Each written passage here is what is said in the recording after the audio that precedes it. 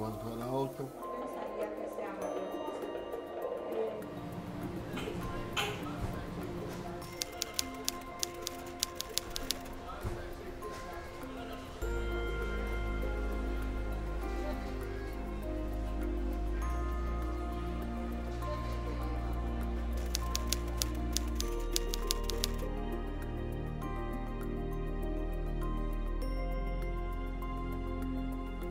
Teníamos enemigos conocidos, como el virus del dengue, el virus de la fiebre amarilla, todos transmitidos por el mismo mosquito Aedes aegypti. Y desde finales de 2013, con la introducción del virus del Chikungunya en esa región, que ha azotado toda la región desde el Caribe, América Central y América del Sur, y ahora con la introducción de otro nuevo virus, el virus del Zika, también transmitido por el mismo mosquito, estamos en una situación compleja, otra vez un ajedrez muy complicado.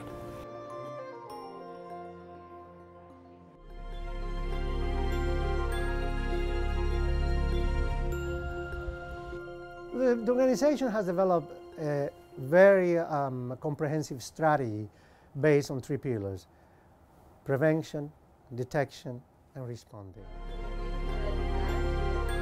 We're working very close with the countries of the Americas. PAHO is providing technical assistance comprehensively. In the area of detection, we are making sure the laboratories are properly equipped. We have provided diagnostic kits to more than 20 countries to ensure they have the means available to detect Zika cases. So it is important the training that PAHO provides to clinicians, to health workers, to nurses, to ensure that we don't miss cases of Zika virus that are not only confirmed by laboratory detection, but could be perfectly confirmed by clinical means.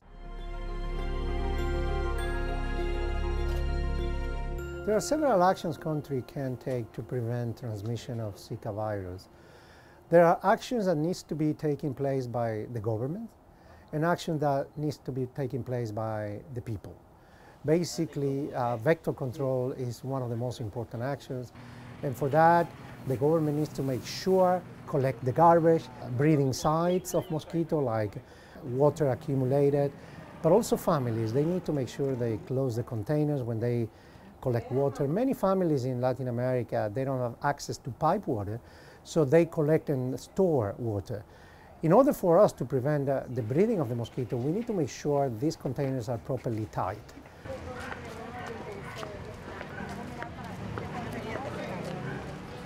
The other action is communicating the risk, informing the population what are the risks of Zika, what Zika is, and because Zika is a very minor disease, it's only the complications.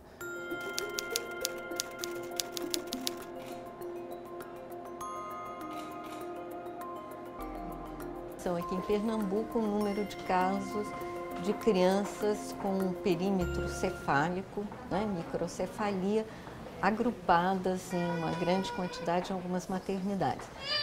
E logo percebemos, não só eu, mas o grupo que estava em atendimento, que estávamos diante de um fato sem precedentes e que tinha uma gravidade extrema do ponto de vista da saúde reprodutiva.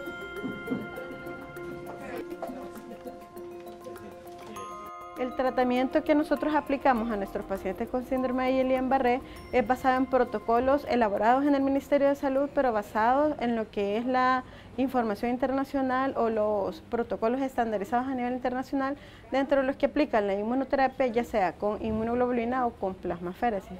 The response, countries are going through an emergency. They need action immediately.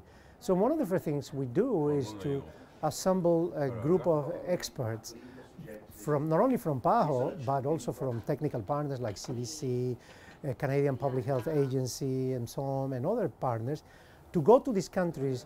We have visited more than 20 countries. Doctors need to be trained, nurses need to be trained. We have organized several training workshops in order to make successful the response. De hecho, la OPS ha emitido unas recomendaciones a todos los países de la América en relación a los servicios de atención prenatal, postnatal de los casos de los afectados por microcefalia que incluye desde estimulación temprana hasta también el tipo de pruebas y seguimiento que deben recibir. Y en todos esos aspectos aplica el concepto de investigaciones científicas, porque necesitamos más conocimiento sobre el virus, su impacto en el ser humano y su relación con el vector Aedes aegypti.